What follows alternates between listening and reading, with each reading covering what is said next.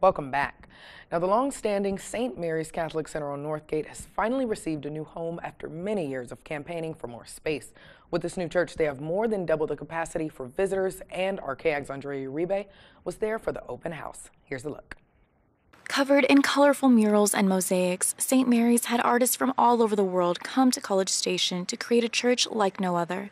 And after $32 million, it has finally come to life. The real purpose of the church is not so much to build a beautiful building, but for it to be a teaching church for the students.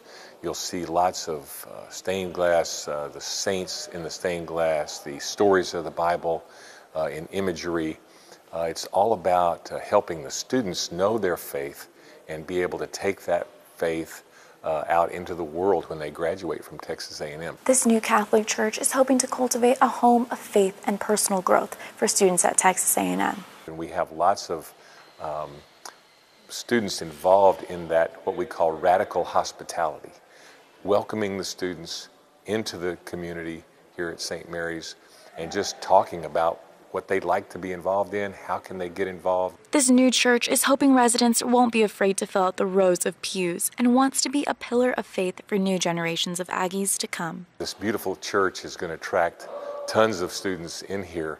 We can see ourselves in 5 years literally bulging at the seams. But I think what the mission that our pastoral staff has here is to be able to inculcate in the students how they can disciple others. Andrea Uribe, KAG's News. And the church opened their doors to the public earlier today, so if you're interested in their mass times or want to see what other programs the church has to offer, you can visit the website below.